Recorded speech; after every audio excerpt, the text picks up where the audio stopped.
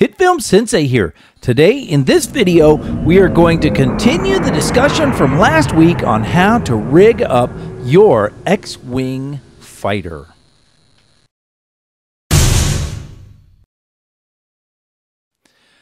All right, this week I am working in HitFilm Pro version 6.07122, etc., and so on. And so this is going to give us some better choices and some easier things to do, okay? I had a couple of questions I'm going to address first last week. First of all, the first question that came about was, hey, where'd you get that Death Star? I didn't see you do anything with Death Star. I went online, I searched for it. I searched for Death Star PNG, and I found one that I liked, and I dropped it right into my project. It was that simple, and you can do the same thing, okay?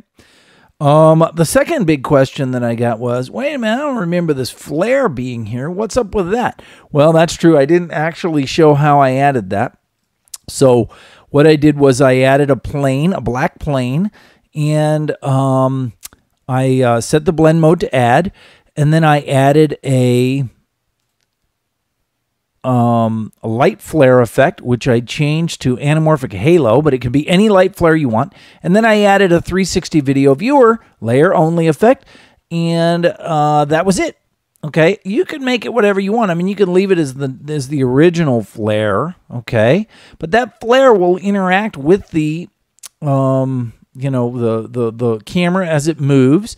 And I just liked anamorphic halo. I thought that looked really cool, and so I left it with that. So that's how I added that. I add that to almost all of my shots just to sort of have a little bit of extra, environmental ambiance for the shot, okay? All right, let's talk about a couple of things here. Now that we have version 6 of HitFilm Pro, there's a new feature. So before, when I did these control points, you can see that I had two sliders, and those sliders I aligned the wings towards, and that's how I was able to animate the wings with one swift motion. Well, guess what? We don't have to do that anymore because version 6 gives us a really nice thing. So what I'm going to do is I'm going to get rid of the two sliders first, okay? The wing control right and wing control left, delete. Now, the problem is that if I go to the top view, you may recall from last week that when I did that, I had to realign, so the wings are now out of alignment, okay?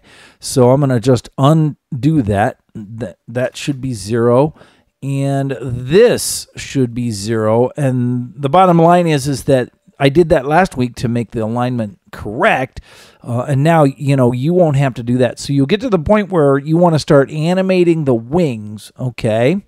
And it's actually very easy to do.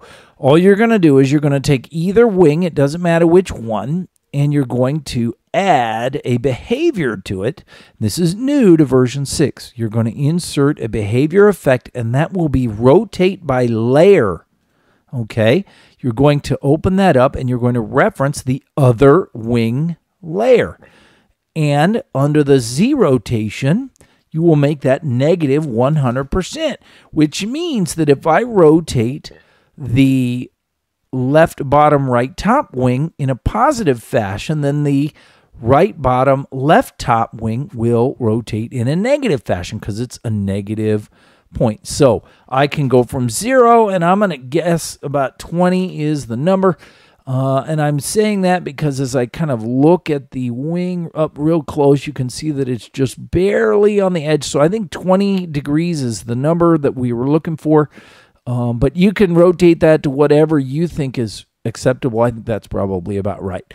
So in this case, I may get to about, 2.5 seconds.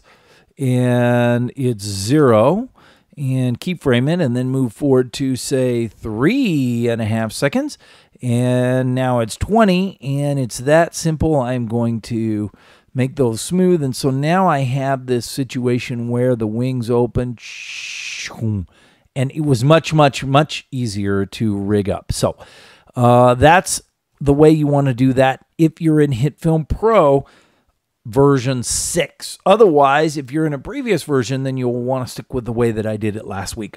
Next question. can I make the windows of my X-Wing fighter more opaque or translucent? And the answer is yes. And there's a couple of ways that you can do this.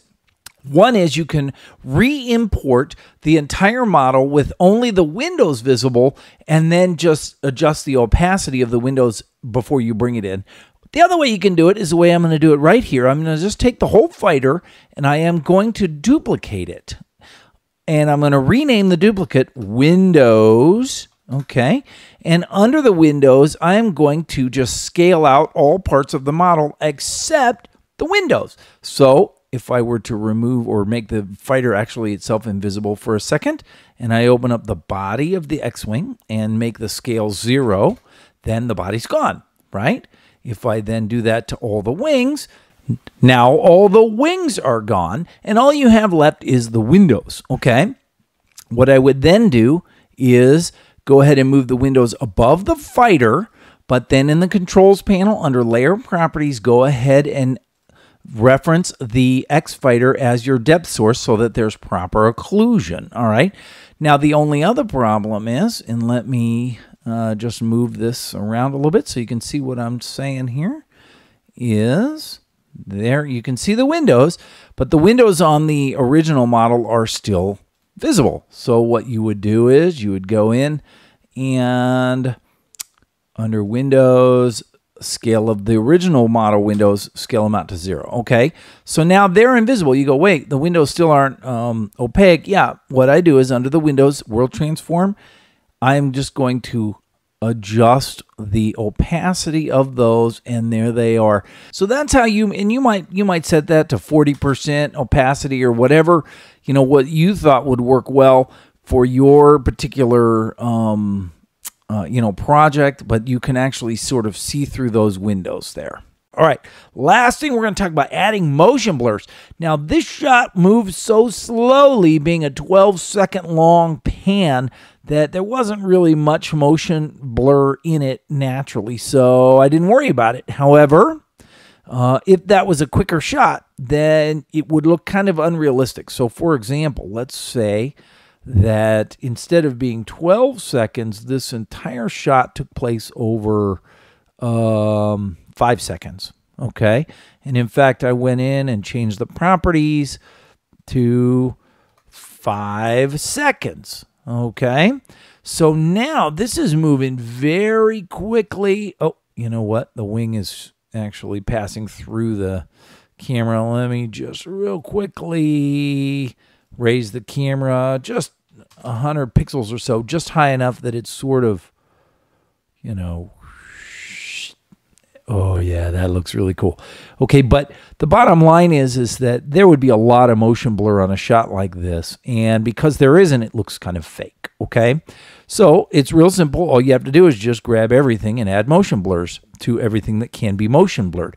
And it looks really cool, right? Except that there's a problem. And the problem is, look at that motion blur. Looks lovely, doesn't it? Really does. But the problem is, and even you'll notice that the deaths, you know, this is motion blurring. That looks, so the Death Star is motion blurring. Everything is motion blurring. Looks really good.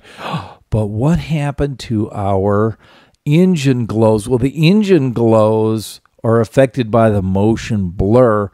And you say, well, why is that? And the answer is, I have no idea. I really don't.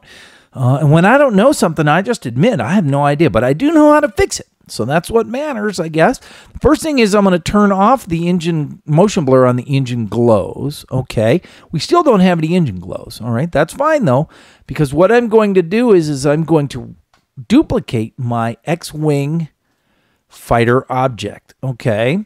And the object that is the original, the one that the engines are referencing, I'm going to remove the motion blur on, and there it is, okay? But the problem is that that's covering the motion blurred version.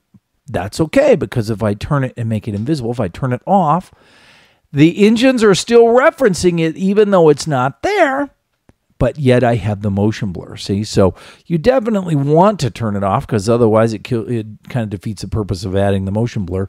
So basically, I just have a duplicate fighter that is being motion blurred, and then the original one gets made invisible, but the layer is still there. You see what I mean? And that's it. That's how you would add motion blur to your shot. And when you're all done, it sort of looks like this.